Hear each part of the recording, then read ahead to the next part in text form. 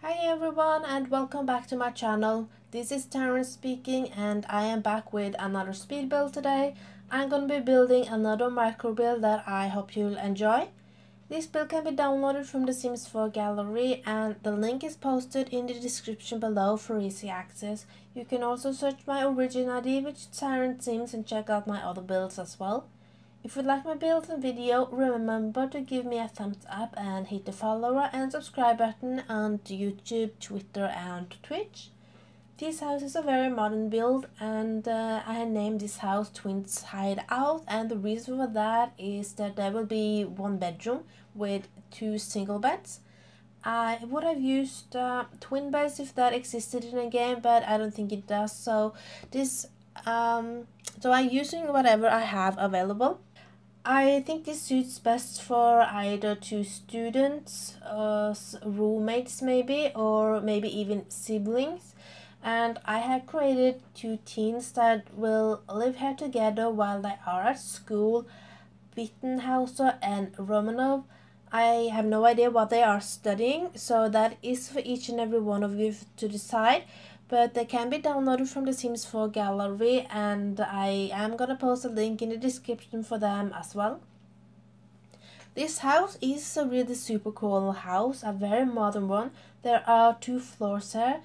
Technically there are three, but there was this box on the floor, or the upper floor, I'm sorry, that will be the pool.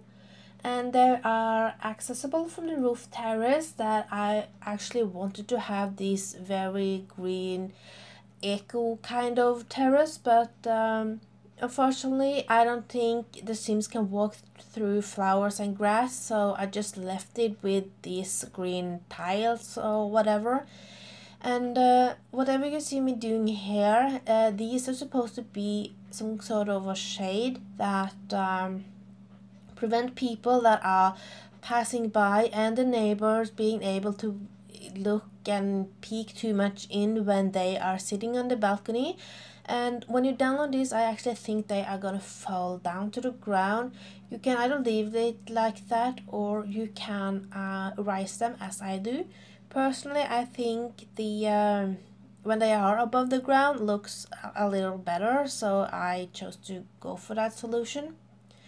And as you see in my first floor here, there are two levels in my first floor, which I think is super cool. So I am actually, what can I say, removing some of the foundation, so the kitchen and the living room will be separated by having two different heights. And I use this I'm not quite sure what I'm using here, but the idea is to prevent people from being able to look at you while you're swimming around too much, because I wanted to have these windows around the entire pool. So currently decorating a little in my balcony, and yes, I would say this house probably suits best for two girls the way that I have decorated it and furnished it, because I am using a lot of pink and purple, and there is nothing wrong for guys liking pink and purple, but I just assume that most most boys probably would think this is maybe a little too much.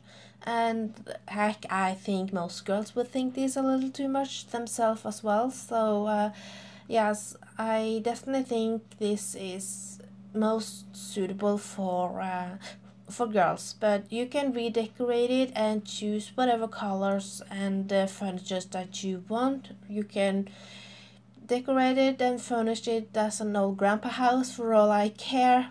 That's actually an idea. Maybe I should make this institute for old people where they can live.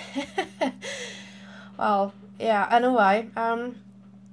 So I am gonna stick to some fresh colors throughout the build, and I know that I've done this recently, but I feel that it is very easy to show the personality of whoever lives there if you add some different colors. You know, black and white doesn't like say much about the person than other than boring or something. So these two students have a very colorful palette, I would say, and I am separating the bedroom with this 2 square wall, and the reason for that is because I want them to have some kind of privacy when they are asleep. At least I would have appreciate that if I was sharing room with somebody. So well, yeah, they have like their own piece of the room for themselves, so they can like be separated a little if they want to be alone. And of course they need this computer and desk where they can do their homework and stuff. And I also wanted to add some teddy bears because they have just moved away from home. It's a little bit scary, so it's a comfort to bring along one of your best friends, I guess. So I don't know if they knew each other before they moved or they met during school, but anyway, this is I think this is a very nice student home. Maybe a little fancy for most students. I would never afford it myself when I went to school, but I could definitely live here. And a very pink bathroom is coming up next, and well, yeah, I don't know why I ended up with this cute baby pink color on the counters. I personally think they're absolutely hideous, but I was kind of on the roll with this pink thing, so why not? Why not, I guess. And yeah, so decorating the shelves and counters and stuff like that.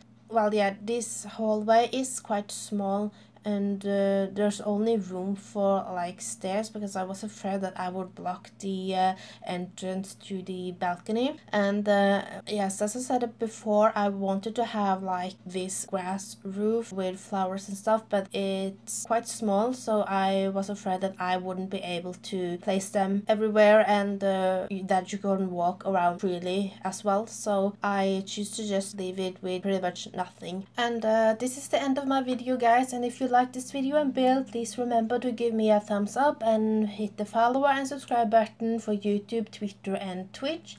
And you can also leave me a comment below and let me know what you liked and what you didn't like, so I can improve my future builds and video.